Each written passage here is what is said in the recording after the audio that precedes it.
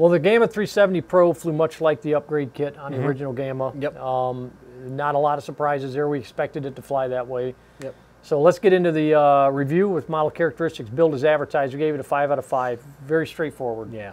Yeah, it's nothing to it's what you'd expect out of today's RTFs, what you'd expect out of, it's just minor assembly. Yep. And you're up and going. That's pretty much it. And the directions are fantastic. They walk you all the way through it. In fact, they go above and beyond. They give you a lot of tips and tricks and stuff that help. Well, they really are geared towards someone stepping into a 4-channel for the first time, or even a 3-channel. Yep. Finish 3.5 out of 5.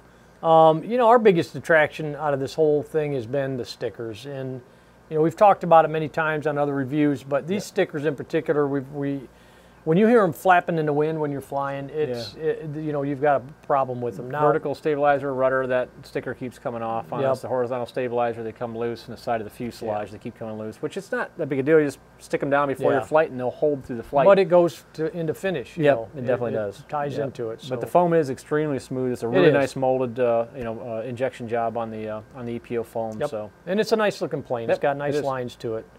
Power 4.5 out of 5. The brushless setup on this is more than enough what you would ever want to do with this airframe. Yep. It's just that simple. I mean, you've got really good climb out authority. Yep. And we'll get to that. Runtime, it's just a really good mating. With the 3S power system. For my flying style and yours as well, the 2S isn't real thrilling, but if you're newer to 4 channels, you're going to want to take advantage of that. It'll tone it down a little bit. It's such a quick change out to just throw. I mean, you're literally just using a different battery pack, a smaller 2S battery pack. Yeah. And we have, you know, a couple here that we used, our 3S and our 2S, and it was as simple as popping the rubber spinner off, throwing the 2S prop on, flying it with the 2S battery, and then switching out to the 3S. Yeah. So it's a quick change, but you'll find yourself flying 3S probably once you get your chops and you're comfortable with the airframe. Yep. Ground handling, 4 out of 5. Yeah, I mean, it behaves really well. If you look at it, it's a very short coupled plane, but it has really good tendencies, good behavior when you come into your landings. In fact, it doesn't want to tip stall too easy on you. It has a really good stall brake, so you can 2, 3, 4 shot it. If you're coming in a little bit too fast or wrong angle, you can give some more power, and it'll give you, it's forgiving enough to give you a chance to level out and come in for that second or third attempt. Well, the ailerons are almost full length of the wing too, which helps a lot because it gives you, if you need that quick responsiveness, you know, to straighten up for that touchdown, you've got it. You're going to get it, yeah. Landing gear is a little bouncy on it. It is. We talked about that. So, and when it comes to taking off on grass, we took off on very short, tight nap grass at our flying field, and you have to play. You have to keep the elevator pulled back all the way, you know, hard up elevator, and blip the throttle a couple times to get it moving and kind of unstuck from the grass. And then you can do consistent, you know, takeoffs in grass, but you're not going to take off in tall grass at all. Your yard, you know, in typical park grass, you're going to have a little bit of difficulty. Right over. But you can easily pop the landing gear off and hand launch it as well. You know, it behaves for hand launching it very nicely. So. All right, that leads us to durability, 5 out of 5. It's an EPO. It has a breakaway wing. It has rubber bands holding the wing on, so it's going to handle the heavy wingtip impacts a lot better. And it's just small and compact. It literally fits in the passenger seat of a vehicle so easily. And you got a rubber spinner on the front, so it makes for a very, very durable combination. There's no detail on it to break off either. Not at all. Nope. Okay, pilot experience, flight as advertised, 4 out of 5. We've already alluded to that several times, or just in this last few minutes. But the flight envelope is large on this one. You can take off. It's great for learning your takeoffs. It's good for learning your landings also, really. But everything in between, it gives you a little bit of room. Like you said, with the 2S pack versus the 3S, you can get out there if you've got experience and have fun with it, or you can, keep it docile. Yeah, good. Like you said, good flight envelope, and really that's the key on something like this. If you're going to be flying in a lot of different spaces or in smaller spaces, you don't want it to have bad characteristics as you slow it down. And at the same time, when you get up there and you start horsing it, you're running 3S, and you want to do some aerobatics, you don't want it to get real pitchy. No. And sometimes they do, based on it all comes down to the airfoil design, the incident on the main wing, and a lot of characteristics in the tailplanes. It's balanced out nicely. It is. It flies well. It flies well at higher speeds. It flies well at low speeds. You don't get a lot of sag or slip through your turns, which would make it uncomfortable. So you maintain good rudder authority to flatten out those turns. So it has really good handling all around. I mean, it's a very trainer-friendly platform, just like the predecessor Gamma 370. Yeah. With the dihedral 3-channel setup.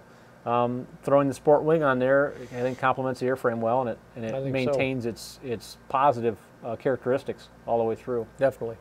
Flight time, we gave it 5 out of 5. It's really not an issue. Flight time isn't. No, not at all. What batteries we did use, which I think we used a 1320 Yep. and a 1300 or 1350 on the 2S. Yeah, 1350 on the 2S, and we use a 1320 on the 3S. Yeah, and either configuration, what you'll find, you'll know your skills are advancing when you start burning through that 2S pack a little faster because you're just hammering the throttle all the time. Yeah. Now it's time to move into the 3S and get even more flight time out of it. So. Yep. Field size, this is a park. You're going to want a park to fly this in. This is the quintessential park flyer. Yep. It's perfect size for that. Portability, 4.5 out of 5. The wings come off easy with the rubber bands. You could just lay the wing beside it and store it in your car. As small as it is, you can stick it on its nose in the back seat. Yep. It's Yeah, you've got a couple airline leads coming through, but there's enough lead there to be able to pull the wing off and turn it sideways. Yep. And the fact that it has landing gear on it, the fuselage is going to maintain its orientation too, which in some aircraft it's not so easy to pop that main wing off because you've got retractable landing gear, you've got issues. And this prop's pretty flexible too, so that wouldn't really be susceptible to much damage. Skill lever. Would you found that lever yet? It's a medium-sized lever. All right. Sometimes I forget mine. Skill level, we've got it at beginner, intermediate. Beginner if you're just stepping into 4-channel. Yeah. I wouldn't say beginner if you've never flown a plane because that's what you would want to go to the Gamma 370, the original setup. But this being the Pro, it is 4-channel, so you're going to want some stick time to understand it better. Intermediate, if you want to put it through the paces that to be able to do everything that this plane's capable of, you would need intermediate skills. If you buy it because of its aerobatic capabilities, you're going to want to have beginner, intermediate to intermediate skills to be able to handle it. And I think the important thing that we can pretty much wrap it all up on too is we get a lot of feedback over the years, and we see a lot of discussions about foam planes, foam trainers versus build-up balsa trainers. Wingspan, is a smaller 37-inch wingspan a good trainer or not? And I think and this is really how they place the product. It's bigger than a micro. It's going to handle winds better, but it's not a large plane to be able to try to manage and learn on.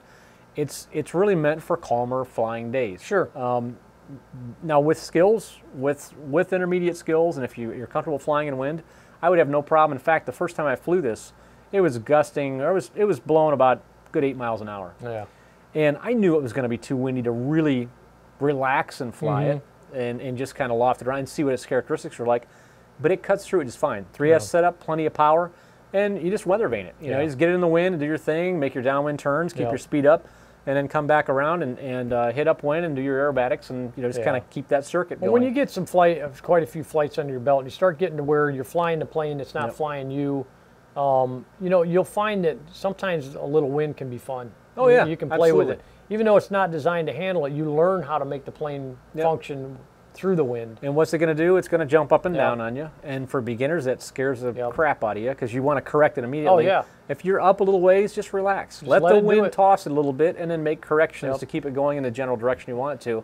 And you start learning how to fly in the wind, which this is probably a great example of a type of plane that you'd want to go out and learn how to fly in the wind with. Yeah. You don't want to take your expensive build-up ball, so you don't want to take your you're more involved. And we proved with the Stick 75s that you can fly in the wind on something. That you can fly on something that's meant to fly in dead calm. That you can fly in the wind. But it worked.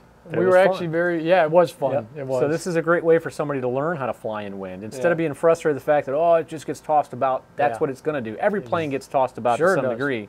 It's about the pilot being able to take advantage of it, understand their downwind turns, understand their upwind turns, understand how to keep it aloft, keep the airspeed up to where you maintain control. Instead of fighting the wind, what you're doing is just reacting to it. You're just, if it's pushing you one way, then you react the opposite way and keep it where you want it going. Yep.